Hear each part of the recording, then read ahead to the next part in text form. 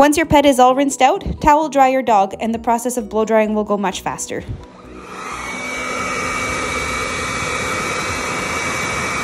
As you're blow drying, you will notice the hair starting to stretch and uncurl. That's when you know the hair is almost dry.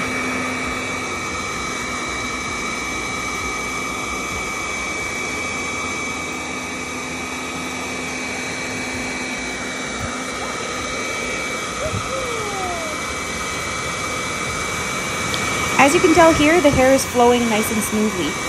The hair isn't stuck together or curled, meaning the hair is nice and dry.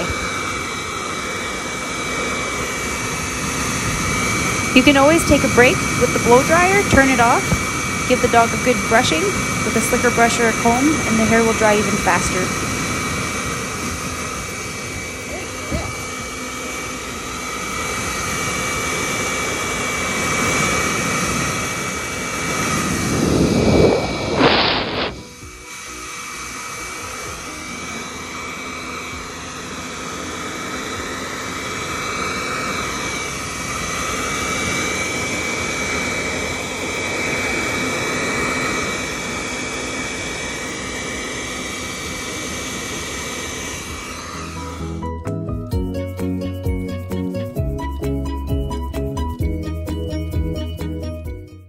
Look at little Miss Amy, how cute she is. She did great for her first time haircut.